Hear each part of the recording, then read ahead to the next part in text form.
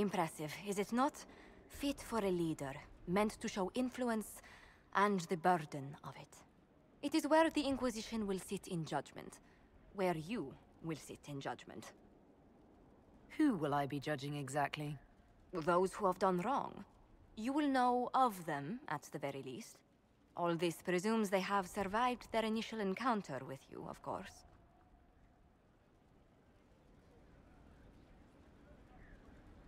Do I really need to oversee even more death? I'm nearly at capacity. I share your distaste for more bloodshed, but it needn't come to that. The Inquisition's sovereignty is derived from the allies who validate it. You are both empowered and bound. Justice has many tools. If their application is clever, execution may even seem merciful by comparison. Is there anyone I should judge? Take the throne when you're ready. We will bring him before you.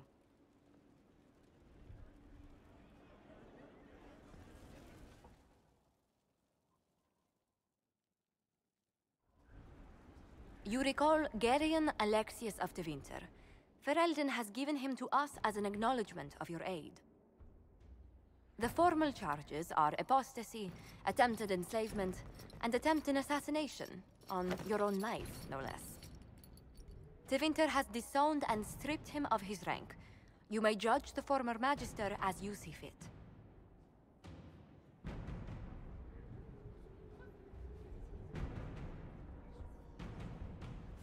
I remember what would have happened to Thedas if his treachery had succeeded. I couldn't save my son. Do you think my fate matters to me? Will you offer nothing more in your defense? You've won nothing. The people you saved, the acclaim you've gathered. You'll lose it all in the storm to come. Render your judgment, Inquisitor.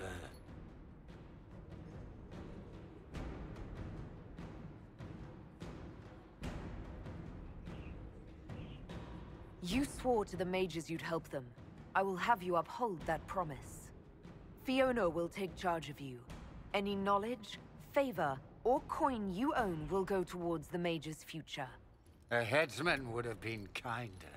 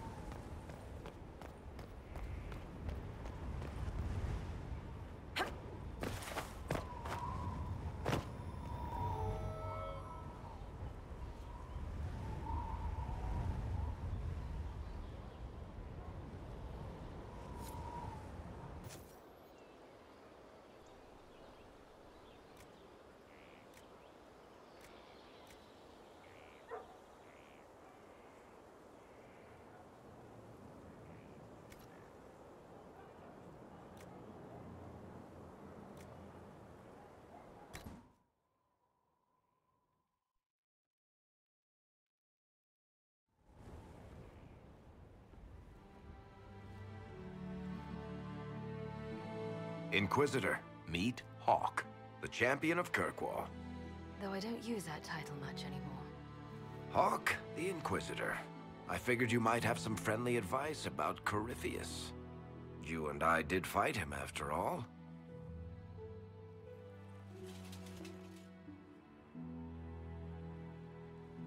You've already dropped half a mountain on the bastard. I'm sure anything I can tell you pales in comparison.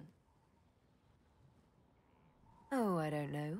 You did save a city from a horde of rampaging Kunari. I don't see how that really applies. Or is there a horde of rampaging Kunari I don't know about? There's a Kunari. He almost qualifies as a horde all by himself.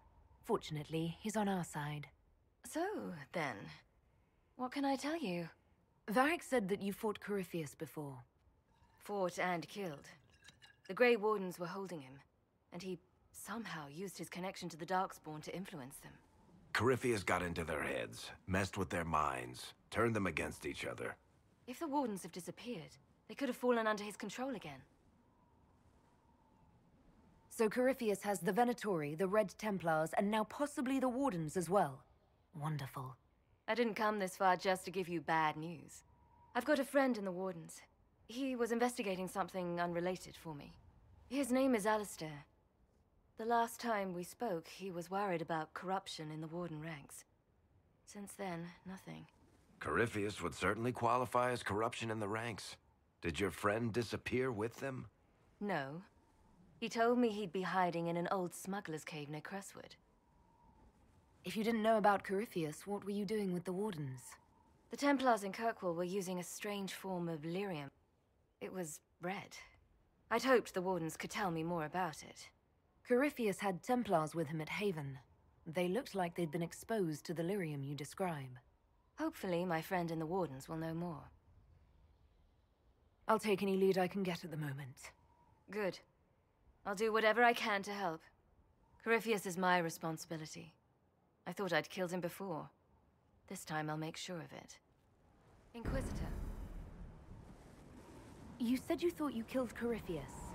The Grey Wardens had him imprisoned. They used my father's blood in a ritual to seal Corypheus inside. But he could still reach out and influence the Warden's thoughts. He sent them after me. And I didn't just think I killed him. When the fight was done, he was dead on the ground. Maybe his tie to the Blight somehow brought him back, or maybe it's all Tevinter magic, but he was dead, I swear it. And where did you go after the mages rebelled?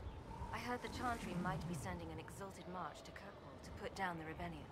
We thought that leaving would save lives and force the Divine to divide her forces to hunt for us. But all the circles were rising up by then. We helped a lot of them take that final step. I'd like to know more about Anders. What was he like? Complicated. It's not like the minstrels make it out to be. He's not just a monster. Or a hero. Or maybe he's both. He was trying to change the world. He knew it couldn't happen peacefully. I heard you had family and friends in Kirkwall. Where are they now? When the Wardens began acting strangely, I had my friend Aveline take my brother out of the Free Marches. I'm never really happy leaving Anders alone. Once I realized Wardens were acting strangely, I had no choice. I've seen Corypheus affect Anders' mind before. If he was involved, I couldn't risk it happening again. I assume Varric's been feeding you information about the Inquisition. What did he say about me? Only good things, I promise. I was a little surprised, actually. Varric isn't one for religion in general, but he thinks highly of the Inquisition. I think the exact phrase was, has a good shot at fixing Blondie's mess. We'll talk later. I'll meet you at Crestwood.